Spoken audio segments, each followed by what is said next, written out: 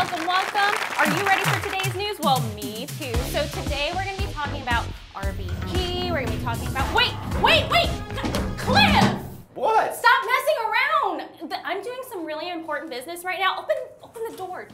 Cliff, I really need you to get it together, man. We gotta be serious. I'm always professional. Focus. I need you to focus. We have company coming in. Oh, hey, what's up, guys? Cliff, you got some fan mail, Mr. Handsome. Okay, cool. There's powder on this.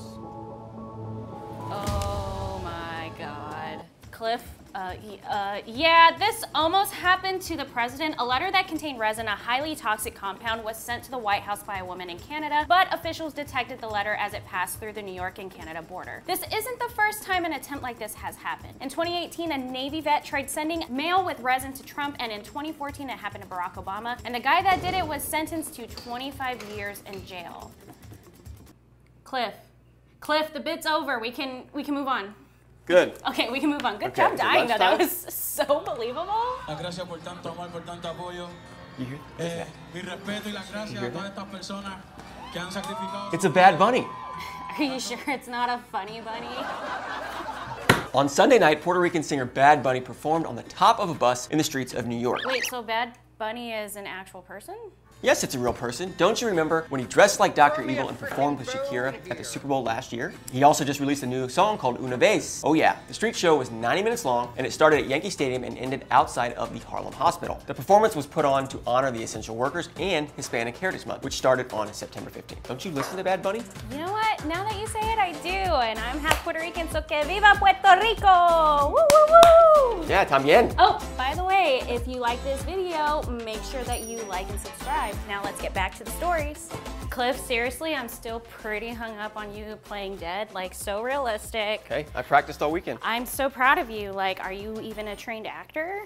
You know, method acting. I'd die a time or two for the, for the cause. For the cause. Well, you know you could have won an Emmy with how well you acted. Speaking of the Emmys. I know, let's talk about the Emmys.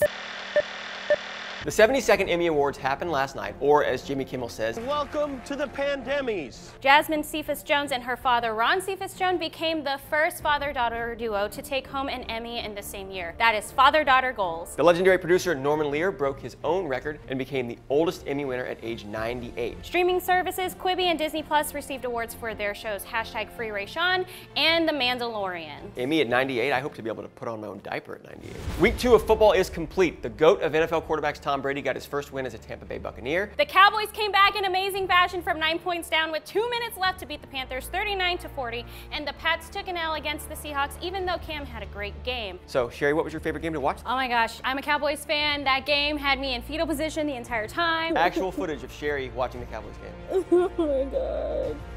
Stop fumbling the ball! Mask testing and temperature checks, oh my! These things are coming more and more common as precursors before any event in the COVID era, and the cruise industry is no different.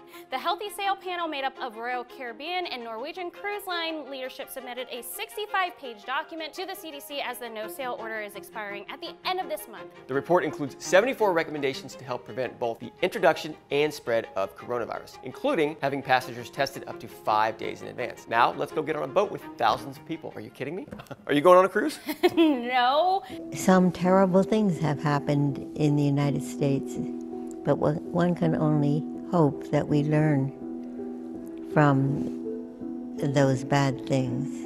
Our hearts are still mourning after the death of Justice Ruth Bader Ginsburg last Friday. The notorious RBG defied gender norms in a time where women struggled to be heard. In 1956, she was one of 9 women enrolled in Harvard Law School in a class of 500 men. Later, she transferred to Columbia Law School and became the first woman to be on 2 major law reviews, the Harvard Law Review and Columbia Law Review. After a fierce law career spanning 30 years, she became the second woman ever appointed to the Supreme Court in 1993. She passed away due to metastatic pancreatic cancer at the age of 87. Thank you, RBG, for everything you have done. You will be missed. Well, thanks for tuning into IBBLE Bits with us. My name is Sherry. I'm Cliff. Thanks, guys. Have a great night. We'll see you next time. Bye. God, that was such a great show, Cliff. Yeah, not bad. Good job. I'm so proud of us. Nice job. Nice show. Yeah.